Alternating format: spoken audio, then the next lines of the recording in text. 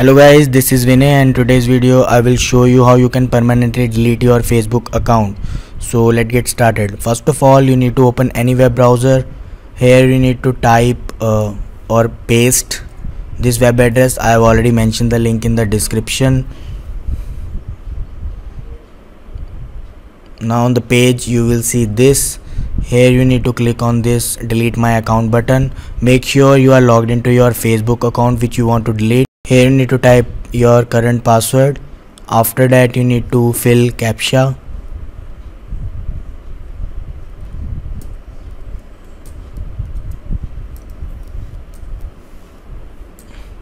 And click on OK.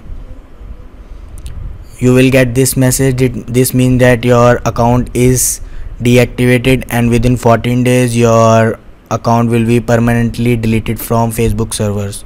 So this is how you can delete your Facebook account. In case you change your mind and you want your Facebook account back, you can also do that, but for that you have only time of 14 days.